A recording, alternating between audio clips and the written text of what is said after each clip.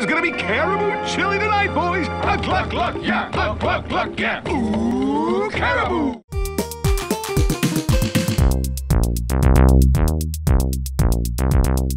Hello humans and welcome to Bonus Audio Face. We're back at it again. We're doing a lot of these bonuses this year. I wonder why. Bonus. Yes, no, we're doing a lot of bonuses this year because we just happen to be blessed with a lot of really good music coming out this year.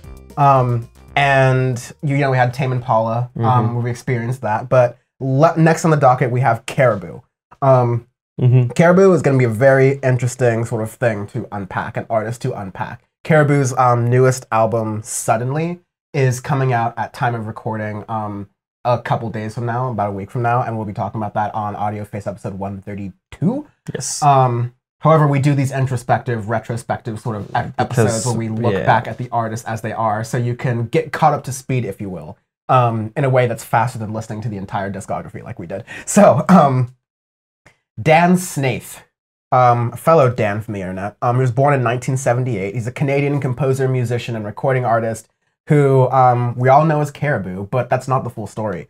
Caribou started originally, or like, what Caribou as we know it now, started as a moniker called Manitoba, named after the Canadian province area type thing. And there were two albums that released under Manitoba.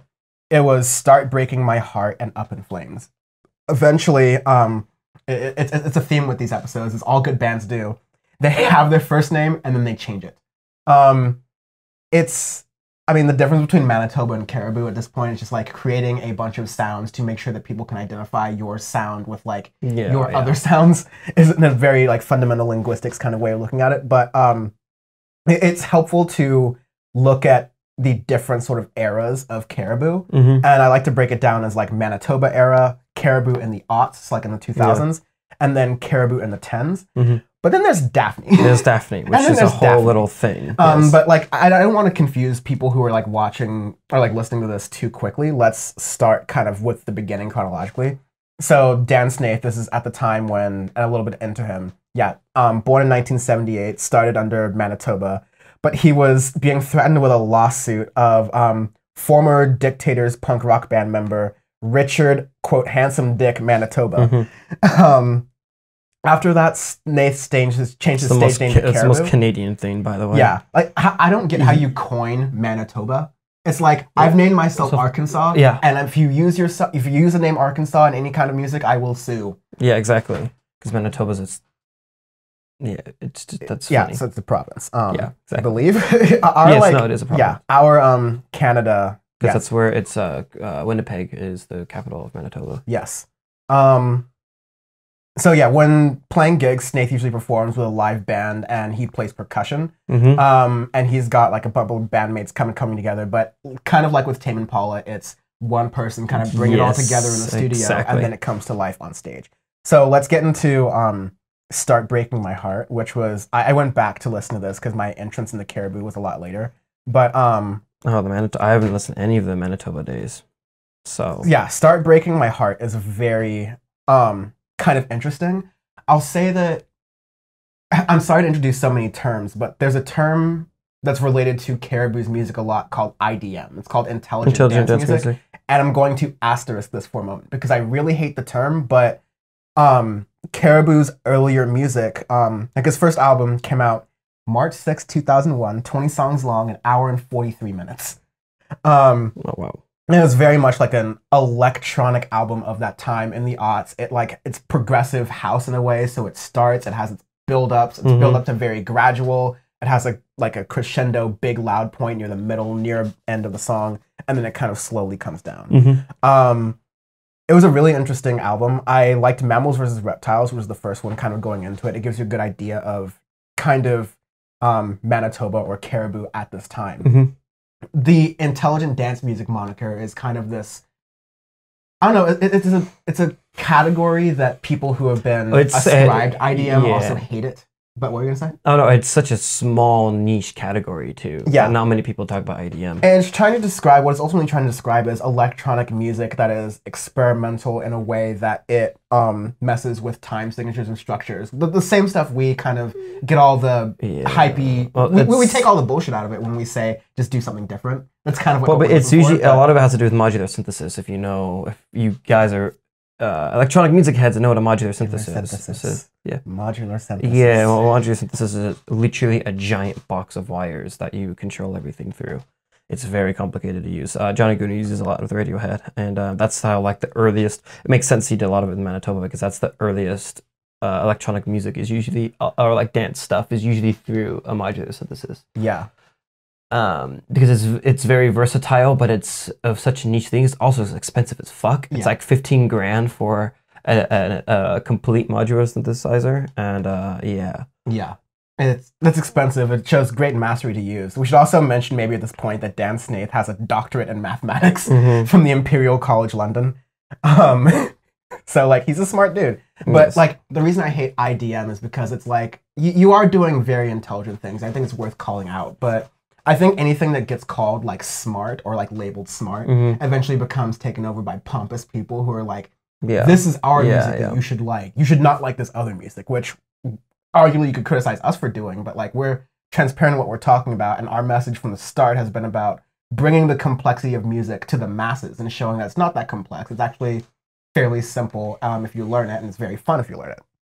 But that's a lot of Start Breaking My Heart. It goes from Caribou's career trajectory. His songs get a little bit less of the kind of genre where you would like sit back and bop in your room to listening to them while you're like studying or something, to things that you would actually like get out and socialize and dance to, which I think is the overall kind of trajectory of him.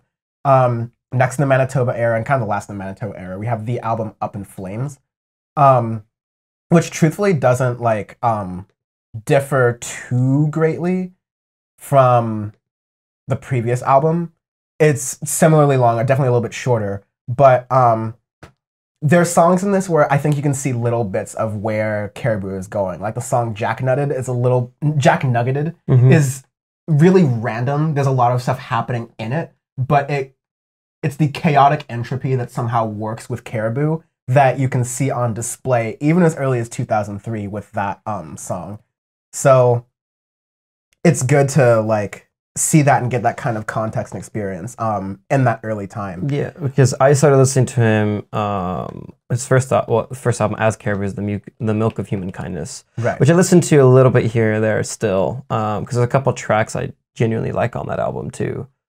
If we get into his more, I wouldn't say up to date discography, but more of what people know for sure. We're now in Caribou in the aughts now. Yeah, Caribou in the aughts. Because there's a couple tracks I really liked, Pelican Arrows and Bees on those two. Because those are like Bees. But the thing with this album, because it's not super electronic for the Milk of Human Kindness, from what I remember. It's more of like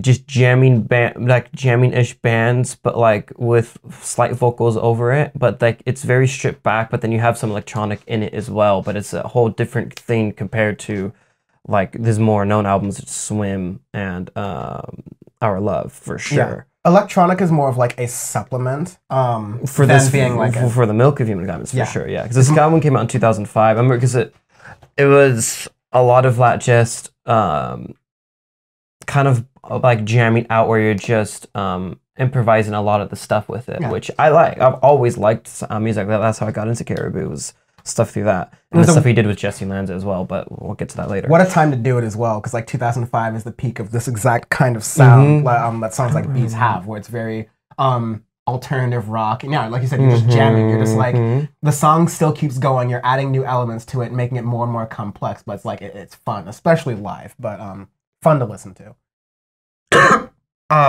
What about Andorra, the one that came after that?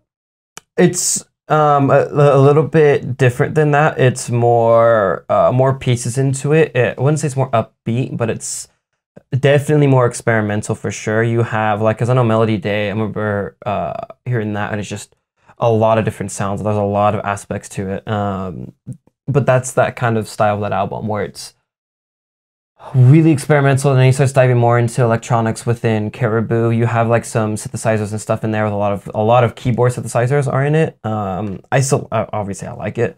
The main thing with this is it's shorter than like the album is pretty short, it's just 9 songs, but some of the tracks are long. Minutes. Yeah, exactly. They're average about 4 minutes long, but there's a lot of pieces to the tracks because then they'll stop and then they'll keep going, or they'll have these deep things where there's so many sounds. There's a lot of the percussions are very heavy in Andorra, where again the vocals are like that, and we see her in house music where it's just like kind of back and forth, but it's nothing like really special. It's more used as an instrument itself. But that's when you can really start to see experimentation before then you go into my personal favorite. Yeah. When we get to but in Andorra, the song "She's the One" I think matches this precipice between Caribou of the Aughts and Manitoba to Caribou of what you know what it reminds. You know what? It's a good comparison of Andorra is a Beach House. It's a lot like Seven from Beach House. I would say even older Beach House than that. I think Seven's not the right Well, sound, there's a couple, because it's like the first opening parts of Seven with Beach House. There's a couple tracks that are like that. Fair. But then, not as pronounced vocals, but kind of that stuff where it's sound the entire time. It's that indie-ness. Beach House doesn't use nearly as much electronics as Caribou, but still, that's kind of that style of it. Because then I remember once he's after Andorra, when he went to swim, I'm like, whoa. Yeah. And that's when I really like got into it. I get what you're saying with Beach House being the kind of thing where, especially Seven, we were talking earlier about how electronics and synthesizers are an element of the song as opposed to being the full thing. In Beach House, the synthesizers kind of took over to being very close to front and center, but like sharing the stage with all the traditional rock and indie elements, and that's what kind of made it really cool. And there are bits of that in She's the One. But before we get to Caribou and the Tens, which I know we have a lot of thoughts about, I think now is the great time to take that kind of side view into Daphne. Yeah, which is his little side project thing he does. It's not super well known compared to his other work, for sure. And I even found some stuff that I hadn't known about in searching for this episode. But Daphne is an alter ego of Dan Snaith, as many artists do. They create these alter egos so that they can have the ability to experiment and try different sounds or modifications on their general core sound, while having that freedom to not be tied so closely to your previous work. Because I remember a lot of the Daphne I've listened to is more like funk beats, like jazz groove beats. Way more dancey. And it's not super experimental compared to Caribou, but it's fun. It's just definitely a different pivot. Because I remember when I found out about Daphne, I think about with shout out to We Made a Podcast, Bam. I remember Bam talking to me about it because he listens to Caribou heavy. Yeah. And he told me about Daphne maybe in 2014 or something like that. I'm like, oh, I didn't realize he had another act or whatever. And I go, this is different. This is kind of cool.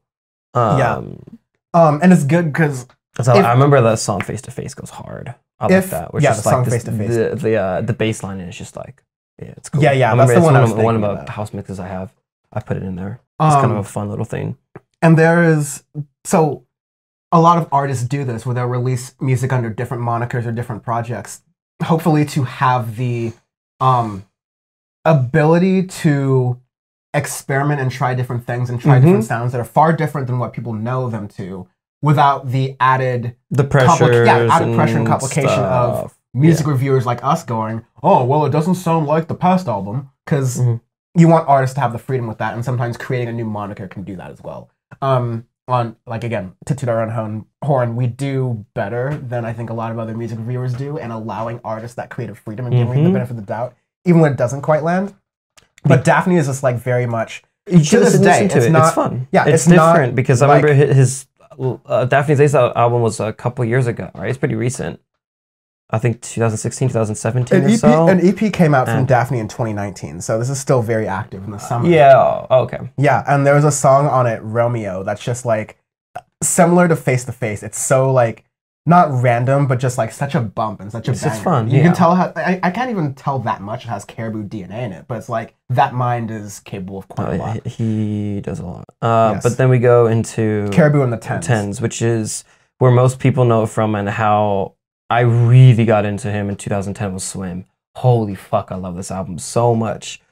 I remember because on MBE they played Odyssey, which is the opening track, or Odyssey, whatever. Odessa? Yeah, I can't fucking speak words. And that track was amazing. I go, okay, I gotta get Swim. I remember I bought Swim on iTunes back in the day before they deleted all my shit. Thank you, Apple. And then there's a track called Lalabella at the end, track 8, where it's just this straight up 90s little house beat thing, and I loved it so much. I've listened to that track on repeat all the time. I'm listening right now because I'm like, I need this in my life. That album really made me fall in love with Caribou. Okay, this guy's ridiculously good. It was such a pivot from Andorra, where it's almost all electronic, but it's super experimental. It's very unique. It's different. And yeah, you have Found Out, Bowls, Leaf House. Leaf House is really good. La Bella, Odessa, all of those tracks, they're unique in its own special way. So I wanted that album on the 50 to 10s, but we couldn't. We had a very strong argument about having either Swim or Caribou's next album, Our Love, on 50 of the 10s. And it was a close one. I mean, yeah, Swim is a very good album, and I like it very much, which sounds like a hostage situation kind of deal. But no, songs like Bowls and Leaf House, but you kind of name the ones I really love. It's just like really so good. Caribou started doing this thing with Swim that is very much accentuated on Our Love, where like you only need 2 seconds of the song and you're in for the whole thing. It's just such an enticing beat. It's like, I mean, fuck, let me just get to the next album because I think I'll be able to talk about it more in depth here. But Our Love, the Caribou album that's most recent coming to this, at least under the Caribou moniker project kind of thing, was phenomenal, was a masterpiece. It was on our 50 of the 10s list somewhere. You should go back and listen to Audioface episode 125 to figure out about that. Song. But Jesus Christ.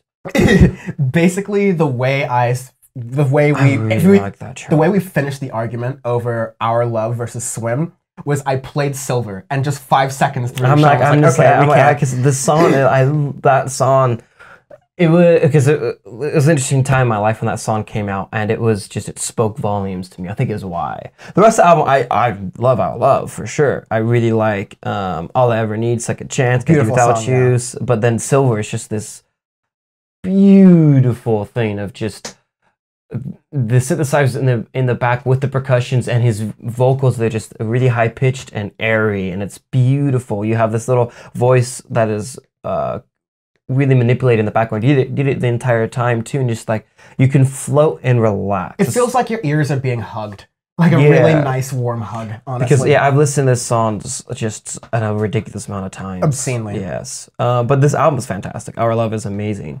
Yeah. All of his singles he's pushed out now too. Wait. I do want to also shout out All I Ever Need, which is the song right before that. Yeah, right after something. All I Ever Need is really good too. There's a lot, especially in this album, where some of Caribou's like other projects, like Our Love is the closest thing to like a dancey sort of thing, almost mixing with Daphne kind of stuff that Caribou had released to that point, and it was really good. Like the change between earlier like aughts Caribou and here is that this is Caribou who is a lot more tighter at producing, a lot more short and sweet. So like the songs that hit really hit, and it's a little more upbeat. I've noticed. Was before it would be like, oh, it's intellectual because you listen to it silently in a room while reading literature or mathematics or whatever. Now it's just like a... Well, because you have tracks that are straight techno. Because like Julia Brightly, I know that track is straight up techno. It's like a little 2-minute thing of just like, on any drugs. Old school techno. Yeah, you just want to start running when you listen to that song. Yeah, there's lots of things. He's so experimental, and this is definitely one of my favorite artists of... Yeah, Our Love quite did it. Yeah. He's really talented. A lot of people sleep on him. What single did we talk about? Let me see. So I don't 100% remember which one, but I think it was Home. It was either Home or You and I, or we may have done both. It was Home. I'm pretty sure it was Home. Yeah. Because Home, I remember it brought back a lot of the old Caribou within the new Caribou, because you had kind of that the sound of Andorra, of Andorra mixed with Our Love, because you had way more actual instrumentation, a lot of electronics in it, and way more lyrics, especially with Home. The other singles are a little different, but then I'll wait until the rest of the album is out, and then we'll talk about that, because Audioface rule. So my hot take maybe I'll like elaborate or maybe I'll just tease, is that Never Come Back, the new... so good. Yeah, it's very good songs, but it's sounding a little bit like Toi et Moi. It's sounding very yeah. Not a bad thing. It's just an observation. Like, yeah, I can kind of see that. It's like a much more fast-paced because you and I also gets that vibe too, but it's way more put together than that. So, but anyways, yeah, we were very looking forward to it. Go listen to all the stuff that we talked about because he's done so many different things. He's done stuff with another Canadian artist named Jessie Lanza, and she's fucking fantastic. Yeah. There's a lot. He's just collaborated a lot with just different artists, different people. All his different acts himself. Yeah, there's a lot of music to listen to. So if you haven't listened to his stuff, please do yourself a favor and go down a rabbit hole of a musician. So yeah, there's like not to say anything about Tame Impala, but like Tame Impala's discography was pretty straightforward and simple. There are rabbit holes. There are separate rabbit holes you can fall down just by listening to this one person's music. And Caribou, there's so much. Yeah, you can't say that enough by just doing like one episode like this. You really just have to sort of experience it. But we hope you do experience it, and we hope you experience it with us, especially as we review suddenly the Tame Impala album that is coming out in the next couple days. Yes. Or maybe you're listening to this in the past or like in a distant future, and episode 132 is just like one above this. So go ahead and listen to that. This has been Audio Face. We do love doing these retrospective episodes for you. We think they're really helpful and useful if you're just trying to get into an artist. And let us know you like these by reaching out to us on social media at AudiofacePod on Twitter and Instagram. Share the podcast, give it 5-star rating, especially if you listen on Apple Podcasts, because apparently that's the only place it matters.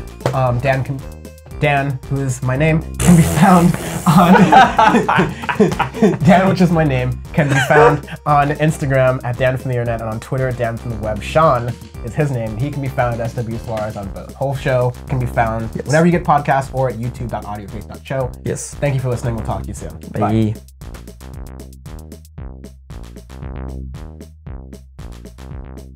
Ooh, Caribou!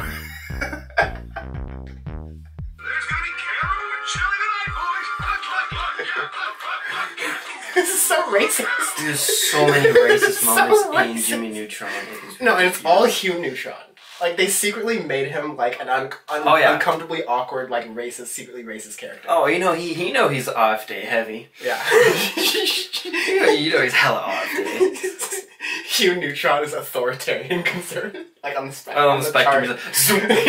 He's by the Crusader helmet. He's by the Crusader and the SS helmet.